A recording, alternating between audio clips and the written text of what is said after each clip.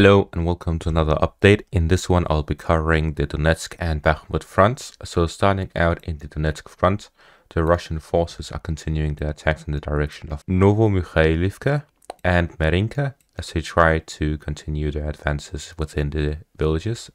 To the north around Nevelske as well as Pervomaiske and Vodian, the fighting is also continuing as the Russians are continuing their attempts at advancing within the Donetsk front.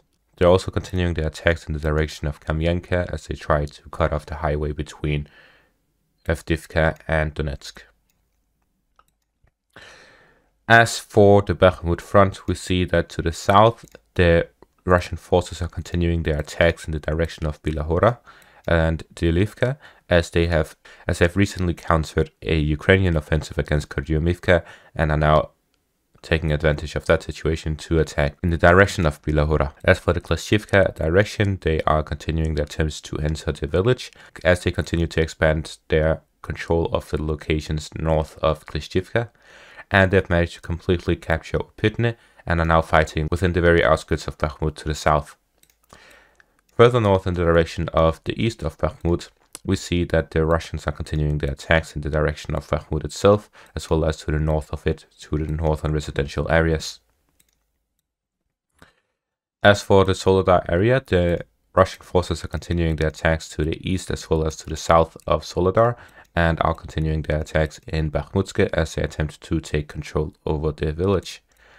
And finally, in the direction of Siversk, the Russian forces are continuing their attacks in the direction of Rostovlivka, Vesele, and now also from Bilohorivka towards Vayemka. And finally, Spirne as well. That's the update, and now I'll be looking to analyze the Bakhmut front from a topographic elevation point of view, as well as the surrounding areas. By looking at this map, we can see that there are two main points. The first one is this area here in the center. That is a valley, which Bakhmut is situated in, as well as Soledar in a valley that congests with this main valley.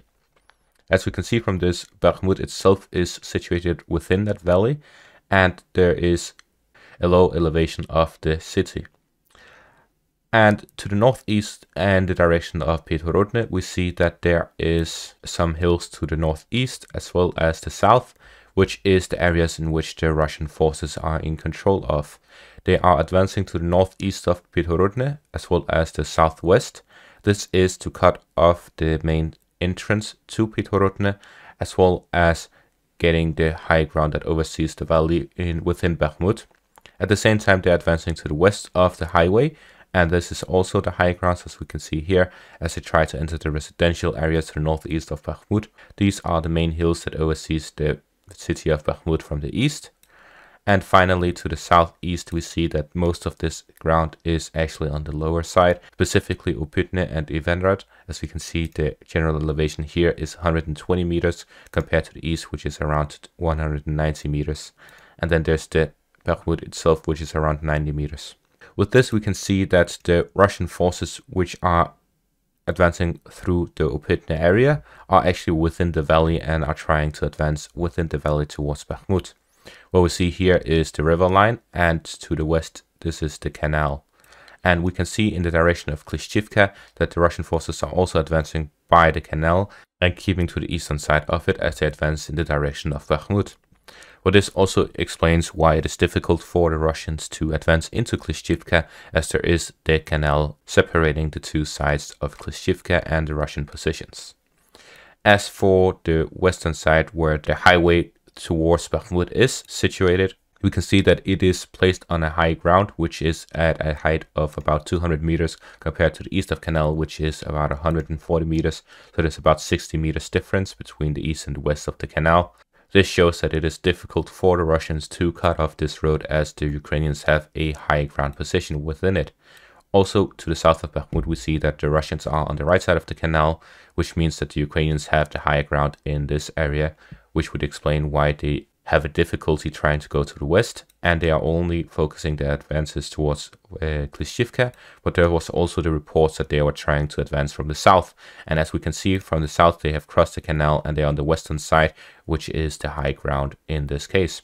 So we see that the Russian forces are actually trying to advance within the high grounds towards the north, and at the same time they're trying to enter towards Klishchivka from the northeastern side, where both sides are on the lower ground.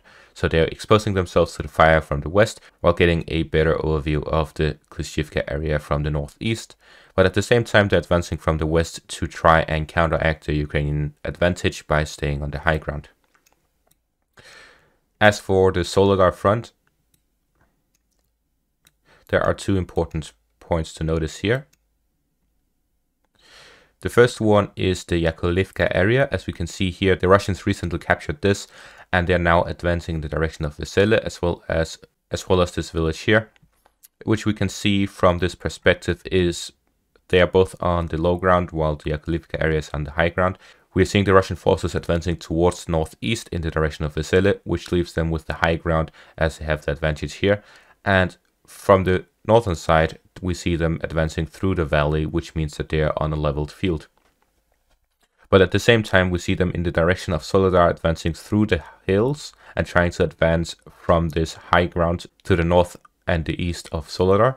This will give them the advantage of the high ground in this direction, and at the same time they're advancing through Bakhmutske, which is all within the valley. And we can also see that the canal is actually also going through Soledar and Bakhmutske, which splits it into two. So even if the Russians managed to capture Bakhmutske, they still wouldn't have an advantage when it comes to advancing further into Soledar. The main Russian thrust into Soledar will come from the Yakovlivka area as they tried to outflank the Ukrainian positions in Soledar and advance from the higher ground. And that is my topographic analysis of the Bakhmut and Siversk front. From this we can discern that the main axis of attack from the Russian forces will be to the west from Yakovlivka towards Soledar as a main thrust into the city as they try to capture the eastern part of the canal as well as the higher ground within the city itself from the highest ground which is outside the city, and to the south from Klishchivka where they try to advance to the north towards Ivanivske as they are advancing from the high ground towards the north, and finally from Opytne towards the center of Bakhmut, as well as towards Krasnohora from the east, as they keep their high ground and try to advance from these positions, and at the same time cut off the main roads to Bakhmut as they try to encircle it. While at the same time we see that the attacks from the southeast of Bakhmut are most likely just to keep the Ukrainian forces there as they attack them from the higher positions to the east of Bakhmut with artillery as they have the higher ground and a better overview over the city itself. And at the same time we see them advancing in the direction of Vaimka, Sperinets, Vesele and Rostolivka. All of these are in less significant areas where there isn't a lot of advantage to taking this area other than getting a buffer zone between the highway and the Russian positions. That's it for this video. Thank you all for watching and have a great day.